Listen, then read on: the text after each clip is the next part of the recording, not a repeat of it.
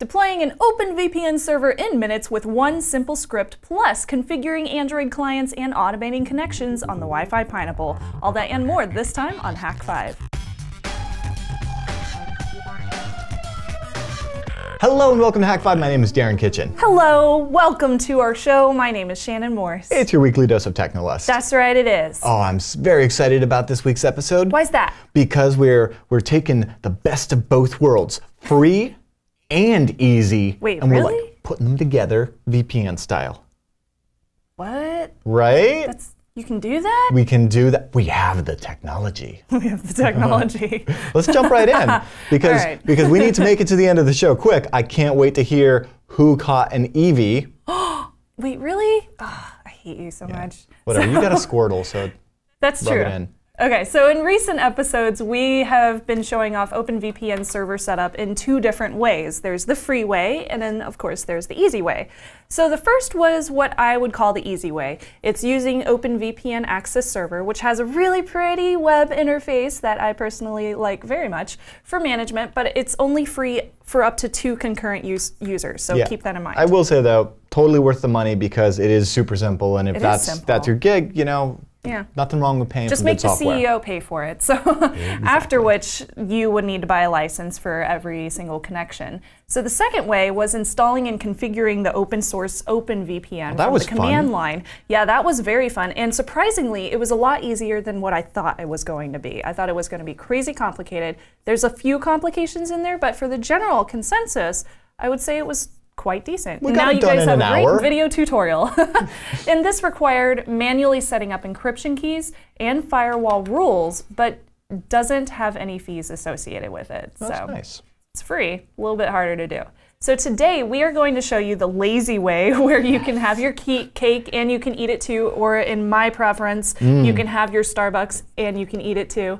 Both are free and easy, and it sets up in minutes. Is that a Battlestar Galactica reference, Dwight? Starbucks. Nuggets. All right, we're talking about an epic script here, and I got to give mad shout out over to NYR over on GitHub. This here is OpenVPN-install. You might imagine by the file name what that does, and it is dubbed the OpenVPN Road Warrior installer for Debian, Ubuntu, and CentOS. Oh, it's so cute. Or CentOS or whatever you would like. So find it over at this GitHub address. It is awesome, and what it does is, well, it installs with just one command. Check this out. In fact, here, I'm going to go ahead and copy this command. Yeah, it's really simple. So let me just grab this. I have a brand new virtual private server that I have set up right here. I'm actually using this really cool Chrome extension for SSH, by the way. It's, cool. Yeah, here, I'll show you where it's under. Well, it's called Secure Shell Beta. But just want to point this out. Secure Shell Beta, yeah, you can find out more about that in the extension repository for Chrome if you're a Chrome puff like myself. But it has quickly replaced my my go-to PuTTY because I have a love-hate relationship with PuTTY. Regardless, I'm SSH'd into this server. I'm going to go ahead and paste this command. And I did the thing I didn't want to do. Okay, so this is, in fact, this right here is the inherent problem with a command like this and pasting where there's a carriage return at the end of the command. So what happened was, if you just do this, keep in mind, here, let's just dissect this command. What's really interesting is it's 2 commands separated by ampersand. Right?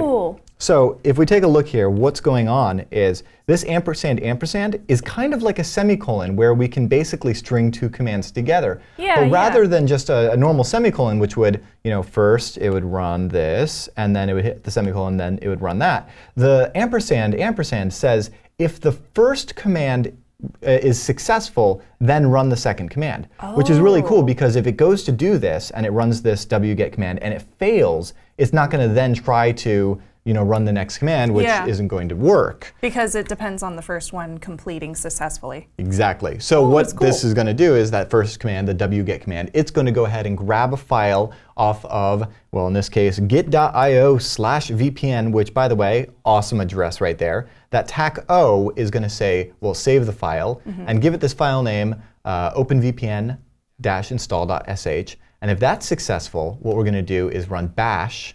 So our interpreter here, the born-again shell, space openvpn-install.sh. Okay. And what's really cool about that is it is not going to then require us to do a chmod plus x, which is typically what we do to change the mode of operation. We do that like every week. Right? And so chmod plus x, all it does is make it executable.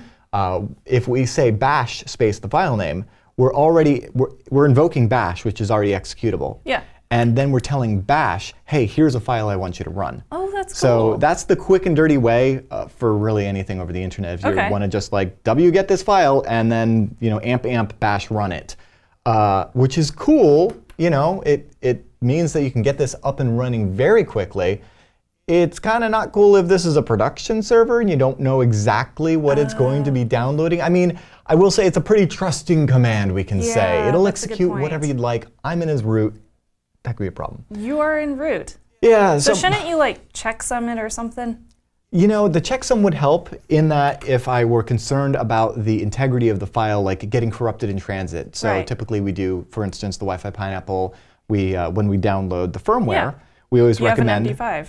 Well, actually, we use better than MD5. We use SHA-256, an even better hashing algorithm. But it's the same idea. If the checksum doesn't match, then what we posted and what you downloaded were corrupt, and you should download again. So are you not worried about the integrity of this file? Not as much as I'm concerned about the fact that I'm running this on my server. Like so if, for instance, this were man in the middle, and somebody injected some malicious commands into this bash script, would be screwed. Thankfully, it is HTTPS, so you can see that it's, I can be reasonably assured that it's not going to be messed up in transit. So this is probably not something that you want to go ahead and do on a production server, but if you just spun up a cheap virtual private server like I did, you should be good to go. You may want to just download the file and inspect it first.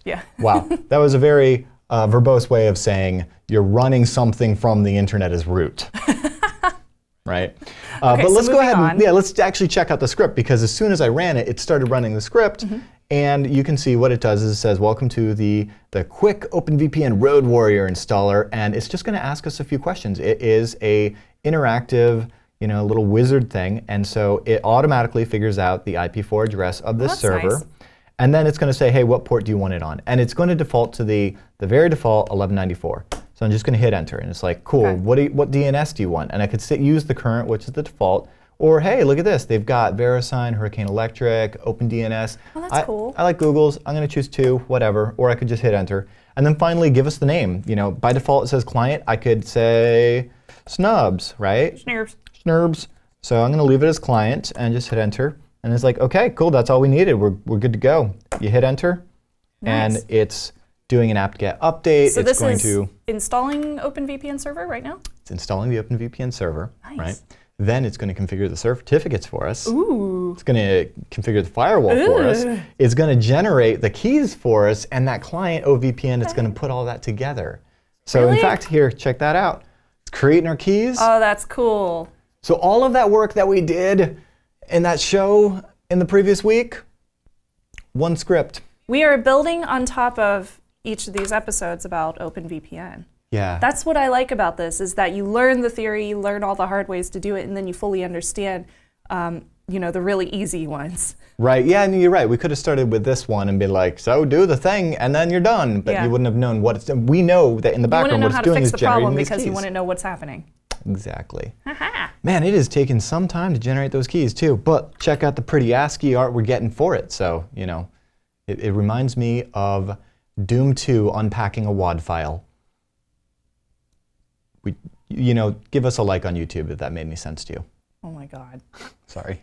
And there we go. As you can see, everything is done for us. We've already started the VPN service. We've set up our keys. And it'll even say your client configuration is available in tilde. Cool. In our home directory as client.ovpn. And if we want, we can just go ahead and run this one more time, and we'll get another key. So if I ls here, you can see now I have that client.ovpn file. So that's it. That's surprisingly You're ready to go. easy. You can pick up from last week, where all we have to do now is copy this client OVPN file to our device of choosing and dial in with it. That's awesome. So I highly recommend everybody go and check it out. It's at github.com, github.com/NYR. NYR. NYR, yes. I also wanted to point out that similarly, if you're not looking to do this on a virtual private server with this script, there is another, and I know that we have been asked many times about this. What? That Raspberry Pi you got sitting in your desk drawer. Yes! I have like 4 of those sitting around with nothing set up on them at the moment. Well, it's time to get one set up, snubs, because it turns out Raspberry Pi is a fantastic OpenVPN server. Yes. Because, you know, it's pretty good uptime, right? I mean, it's a pretty stable platform. Small, it's portable. Very low power requirements, right? And so there is a nice little script there if you set up Noobs or Raspbian or any of those that will allow you to, very much like this, go ahead and turn your Raspberry Pi into an OpenVPN server as well. That's awesome. Yes. So in fact, it's not made for this because I'm on an x86 virtual private server here called Dance Raven. Props to NSA meme generator or whatever it is. NSA. Well, maybe we should do name a generator. Actually installing this on a Raspberry Pi. Well, we could. I could also just come over here to github.com/starshipengineer, who has the OpenVPN setup, and this is specifically for Raspberry Pi. But I want to just show you, very similarly, the server side, all you have to do, I've already done apt-get updates. I probably already have Git on this server. Let's see, Git. Nope. OK. This is where I would run this if I had it installed, but I don't. Actually, hang on. Nope, can't find it. OK, well, what that command would have done is fix this up. See previous episodes about that command that fixes things. OK, so now that I have Git, I can come back over here, and basically, all we have to do is clone this guy's repository, which is awesome. So let's do that. And then cd over to it. And you'll see that I need to make this executable. Yep, executable. But now, if I run openvpn setup.sh, I'm great. Check that out. It's a pretty little menu, like the land turtle. Yes, and I can go ahead and choose, like, OK, let's set up our server. And it's like, yeah. And of course, it's going to be referencing the Raspberry Pi. I'm not on one, but let's just do some imagination here. We'll continue. And let's keep our version of grub because that could be bad on this VPS. And then we give it our local IP. And you know what? I don't even know what that is, but we're going to go ahead and just give it the public IP. We'll give it the public IP again. And then we're going to use 2048-bit encryption. And then it's going to be like, OK, we're ready to go. Press Enter. And that's it. And as you might imagine, it's doing very similar to that previous script, and it's generating those keys. And it's going to set everything up for you. And when you're ready to create your clients, you just run this script again, choose Create a Client, and it walks you through the whole thing. Yay. So I just wanted to point that out. I don't have a Raspberry Pi right here on the desk, but use some imagination that it's exactly the same process. That's so great. Yeah. So that's just another props to another awesome GitHub project, and you can find that over at github.com/starshipengineer. Nice. So yes. So what's next? OK, well, when we get back, we're going to be talking about getting OpenVPN clients set up on Android and configuring your Wi-Fi Pineapple to dial in on boot. Ooh. First, a quick word from our sponsors. Domain.com. Building your own OpenVPN server is an awesome idea, and you know what else is an awesome idea? Giving it a sweet domain name like the best OpenVPN server on the internet.com. You can probably get that over at domain.com. That's where Shannon and I shop because they have an awesome domain discovery system that makes it super easy to find the right domain for you, and their checkout process is super simple, meaning your website's going to be up and running and online in no time. And get this, the guys over at domain.com, huge fans of Hak5, so they've got the hookup just for you. 20% off, that's right, all you have to do is use the coupon code HAK5, that spells Hak5, do that at checkout, and save yourself a bundle over at domain.com. And you know what? You should tweet them at domain.com and say, hey, thanks for supporting Hak5 all these years. When you think domain names, think domain.com. We're back and we have a few of your OpenVPN questions. First up, and no attribution to this one since it comes from like everybody, but essentially, how do you set up an OpenVPN client on Android? Awesome question. I'm glad you asked, and this is something that you should absolutely be doing, and that we will be doing as we do things like Pokemon Go. It's because she wants to play Pokemon Go while she's at DEF CON. I do. She's scared to use her phone at I DEF CON. really want to play Pokemon Go at DEF CON and see what kind of like desert Pokemon are available. Is one of the reasons why we use something like, I don't know, Signal for messaging at a hostile environment that is DEF CON. But yes, you should always be, whether you're using Wi-Fi or LTE, you should be protecting your traffic regardless. And so we love OpenVPN, and if you've been following along this long, you probably do as well. And you're probably wondering, how do I make my Android do that the same way my Wi-Fi Pineapple does? I don't know why I'm like... So you can play Pokemon Go. Yes. So let's check it out. Play it too. I am. So this is my phone's screen mirrored over here, and so you can see in the Play Store you will find there's two. There's OpenVPN Connect by actual OpenVPN, and it's got like 10 million downloads. This one's pretty robust, so I actually have that over here. Let me go ahead and open that guy up, and you'll see that what you need to do is you need to transfer your OpenVPN config file, that client.ovpn, over to here, to the OpenVPN client. Go to More, and then Import the profile from SD card. Then scroll all the way down to wherever you have saved it and find your client.ovpn. That's the same one that we just created in the previous block, or segment, and then hit Select. Okay. And then we can go ahead and hit Connect. And there we go, we're connected, and we can see duration of our connection, how many packets received and sent, and now all of our traffic is going through that VPN. Oh, that's so cool. I want to point out some preference stuff here, that there is a battery saver mode where you can actually pause the VPN when the screen is blank. I don't really recommend that. I also recommend setting it up so that it will reconnect every time you boot. You want to make it seamless so that it'll block any internet traffic that isn't going through the VPN. And the very first time you do this, you will get a pop-up from Android saying like, hey, there's a new service that wants to register as a VPN provider. Oh, okay. Yeah, so this is actually hooking into some very low-level stuff within Android, allowing it to do this. So you don't need a rooted phone. You don't need IP tables in your kernel or anything weird like that. It has gotten so much better over these years. So I did just want to point that out. It's that simple. As far as actually transferring your OpenVPN connection, that OVPN file securely from, say, your server in the cloud or be it your Raspberry Pi. Yeah. The best way to do that, you could do it like thumb drive, and sneaker net the thing over. But I just wanted to point out that there's a pretty good app here that I like called AndFTP. So AndFTP, I have it set up right here, and I already have a SCP connection. But as you might imagine, you hit New. You type in the details of your server, and then it has a couple of protocols that it supports, including SCP. And as you guys know, SCP is just copying over SSH. So as long as we can SSH into our server, and that's what I have over here. So I'll go ahead and click through to SCP over to this server. And then I go ahead and authenticate. All right, and as you can see here, I'm currently looking at /root.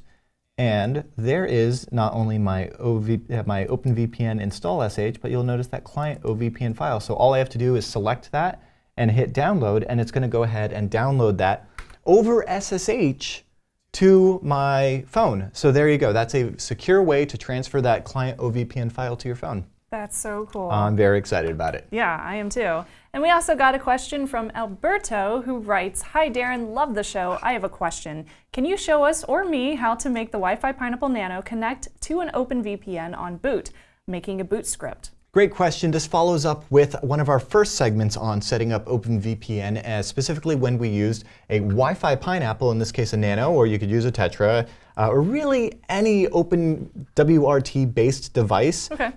And the idea here was that, and you should go back and watch this episode if you haven't, it's pretty cool, of creating a VPN access point so that anything connected to, in this case, Wi-Fi Pineapple, anything connected to this over Wi-Fi. Exactly. Yeah. So you don't have to worry about having a client on your Android and a client on your Kindle. You're not going to find a Kindle client. And a client on all of those esoteric different devices, everything going through the Wi-Fi and on, in this case, the Wi-Fi Pineapple, is going to go through that VPN. The question about setting this on startup, very important because it was a manual process that we showed. Yeah. And if you want to set this... You had to redo it every single time, right? Exactly. In fact, this is what I do. I can't emphasize this enough. T-Mobile is awesome, at least here in the San Francisco Bay Area, with their LTE getting like 40 megabits a second, which is fantastic, way better than any DSL that I could get. However, they throttle certain packets if they know what the packet is, which is why I've gone ahead and done this, because I use an old cell phone tethered to a Wi-Fi Pineapple at my house as a way to connect to the internet, because I don't want to spend way too much money with AT&T on a DSL service that's crap. Yeah. So that notwithstanding, anyway, I just got tired of T-Mobile throttling my stuff. Might as well run it through a VPN. But I do want to make sure that if I unplug and replug my Wi-Fi Pineapple, my home access point, that VPN reestablishes. So let me show you what I did. And it's just as simple as opening up an SSH connection here, just as you normally would to your Wi-Fi Pineapple.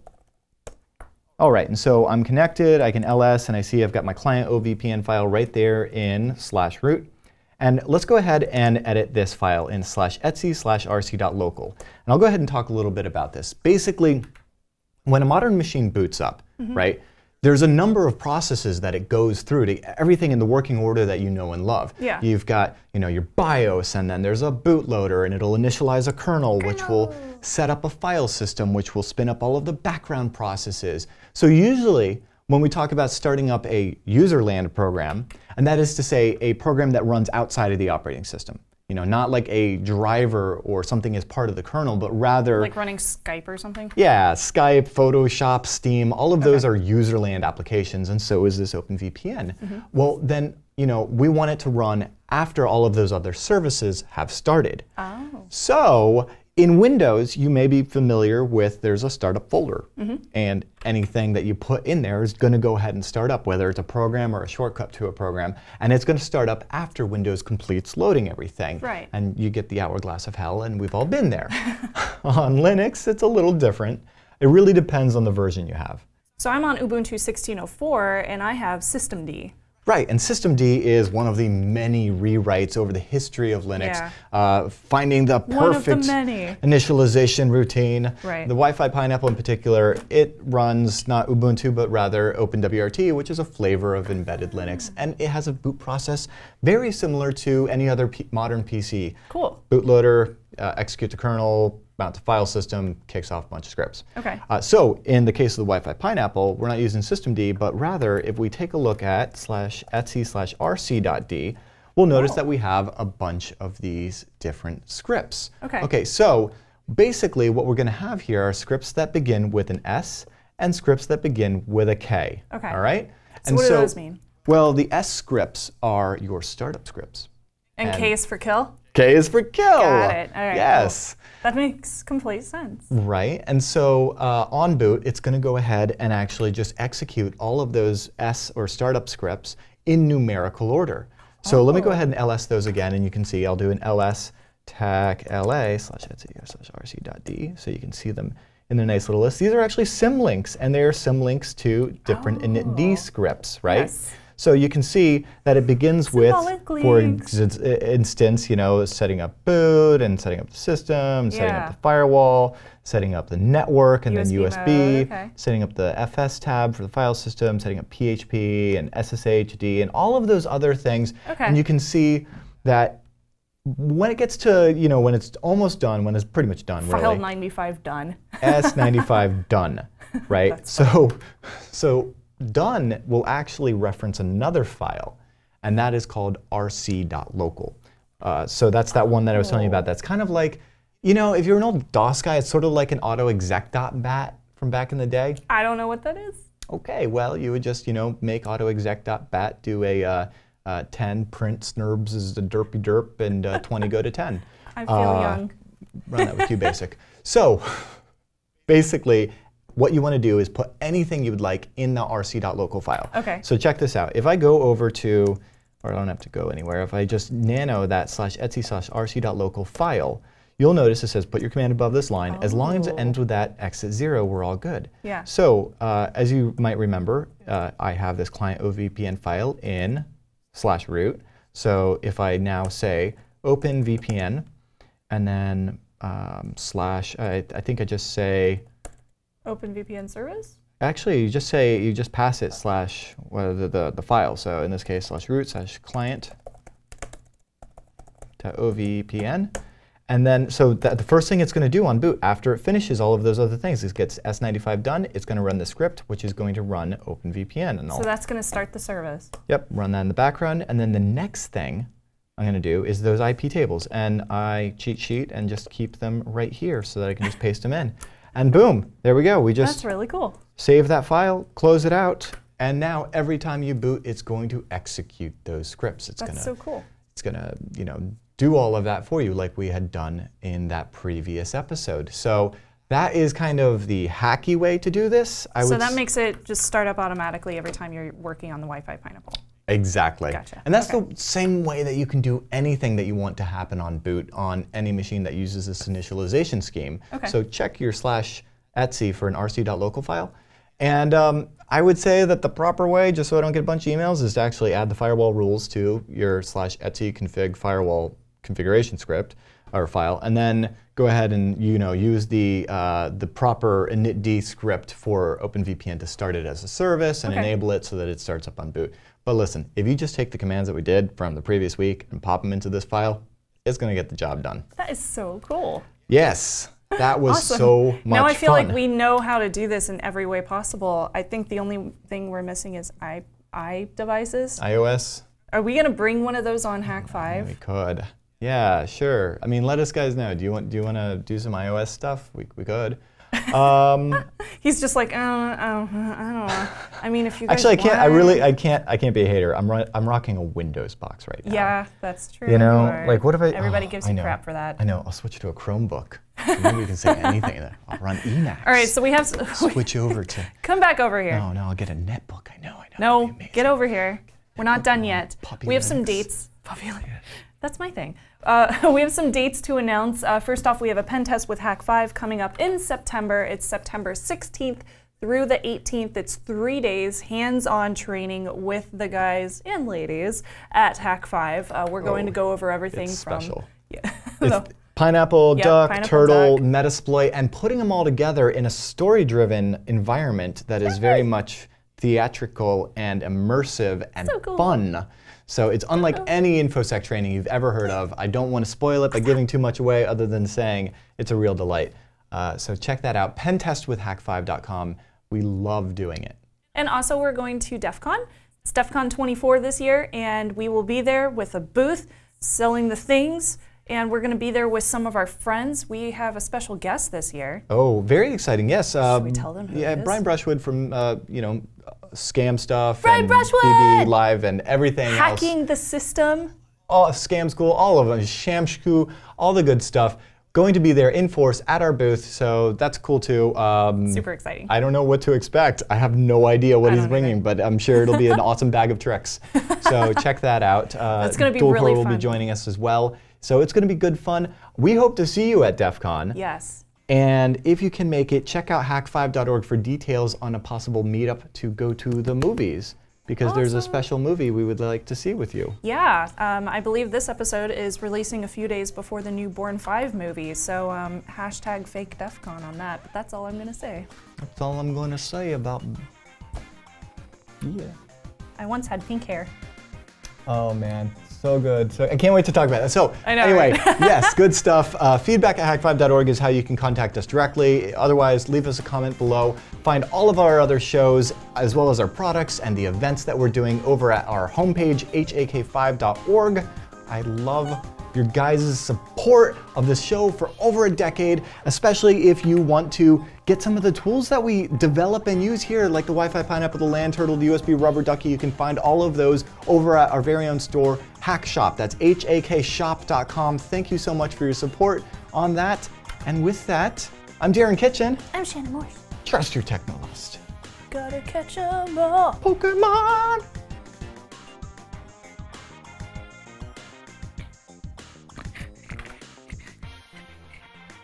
No one wants to see that. I wanna be the very best, like no one ever was. Dun, dun, dun. To catch them is my real test. To train them is my cause. I will travel across the land, searching far and wide. Each Pokemon, something.